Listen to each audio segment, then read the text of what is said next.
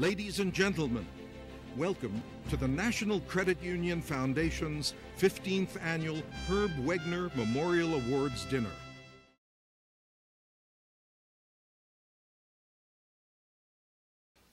Our final award tonight is for Lifetime Achievement. It carries with it special recognition of a career and a life dedicated to credit unions and their members. It's awarded to a person who has led the fight for credit unions both inside and outside of the movement. And I think you'll be very pleased with this year's selection for the Herb Wegner Lifetime Achievement Award. Please watch.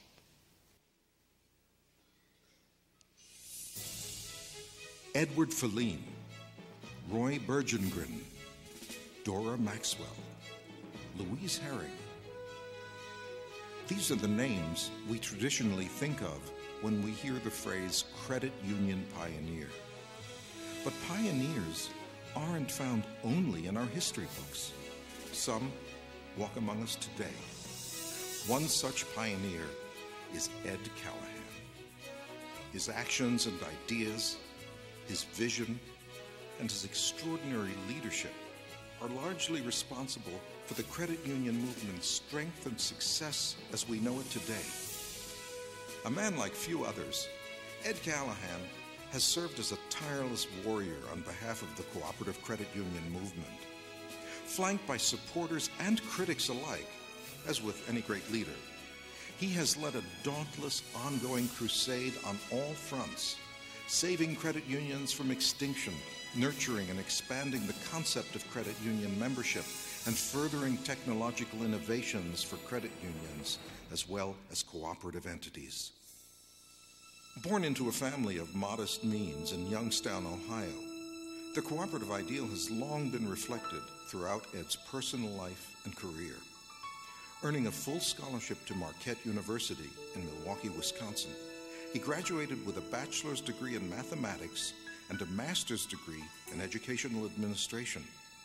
For the next 25 years, he pursued a career in education, first as a teacher and coach, and then 5 years as the superintendent of Catholic schools in Rockford, Illinois.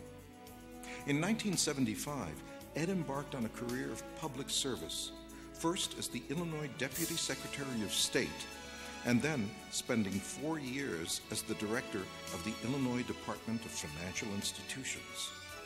In 1981, President Ronald Reagan appointed Ed as chairman of the National Credit Union Administration, a dire period in the credit union movement's history. When Ed took office, 82% of the nation's credit unions were tied to sagging, occupationally based industries such as steel, lumber, and heavy equipment, resulting in credit union liquidations at a high water mark of 251. And to top it off, the National Share Insurance Fund's equity was a sparse 0.26% of insured shares at the close of 1982. Studies mandated by Congress raised the prospect of a loss of independence for the fund. In response, credit unions and the NCUA went into action. Under Chairman Callahan's leadership and vision, the NCUA reinterpreted the Federal Credit Union Act to permit a single credit union to serve multiple groups, provided each had its own common bond.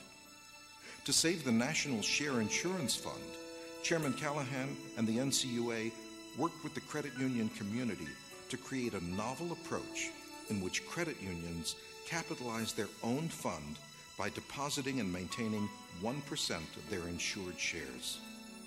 The results? Monumental, to say the least. In fiscal 1983 alone, some 7,000 groups requested service and affiliated with nearby credit unions. By June of 1996, some 157,000 groups and over 10 million members were being served by 3,600 federal credit unions.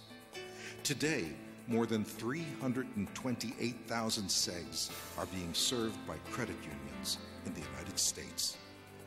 And the National Share Insurance Fund idea worked so well that Congress later drew on the same concept for the capitalization of the FDIC fund. Following his tenure with the NCUA, Ed Callahan brought his innovation and leadership to a new level, the local level. When he took over the helm at Patelco Credit Union, the credit union's primary telephone company membership was reeling from the deregulatory breakup of 1984. Under Callahan's guidance, Patelco structured a myriad of unique programs that helped affected members get back on their feet. Today, Patelco serves employees from over 1,500 mid and small-sized businesses, employees of neighborhood businesses that would otherwise be locked out of the credit union community because of their employment status. While the core foundation of Patelco's membership underwent change, the infrastructure shifted as well, growing from 8 freestanding branch offices to a group of over 125 service sites that include branch offices, mini branches, and credit union service centers. In the late 1980s, the telephone company relocated some of its employees to an emerging suburban neighborhood, resulting in a need for another credit union office. To serve those members, Callahan came up with yet another monumental solution, opening a shared office with another credit union that was already established in the neighborhood. This idea of sharing facilities was initially regarded with great skepticism by Callahan's peers. As more and more credit unions recognized the potential from working cooperatively on operations, Callahan and other California credit union CEOs formed the Credit Union Service Centers. These were satellite offices located in prime traffic areas where members of all participating credit unions could transact business in a single location.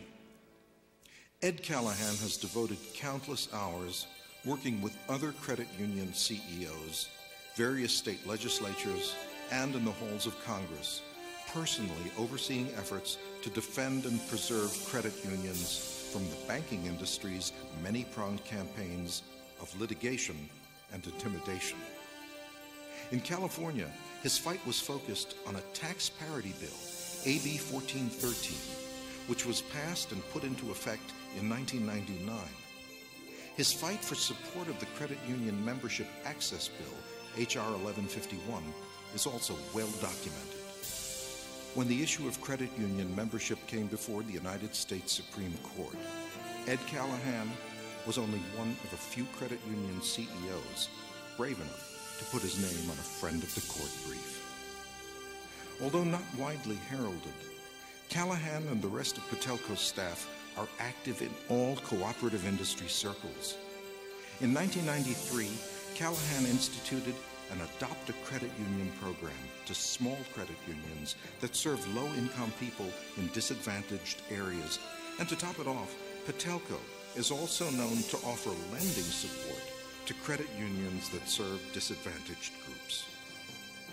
Leadership, vision, innovation. These are but a few of the qualities that describe a pioneer. But it's one's actions, one's legacy that ultimately defines a pioneer. Ed Callahan's actions and the legacy he has left for millions of Americans places him in our history books, along with the names of Edward Feline, Roy Bergengren, Dora Maxwell, Louise Herring, and many others. Ed Callahan will be remembered as one who made monumental differences in the cooperative credit union movement. Ladies and gentlemen, it is with great pride and sincere appreciation that the National Credit Union Foundation honors Ed Callahan as this year's recipient of the Herb Wegner Memorial Award for Lifetime Achievement.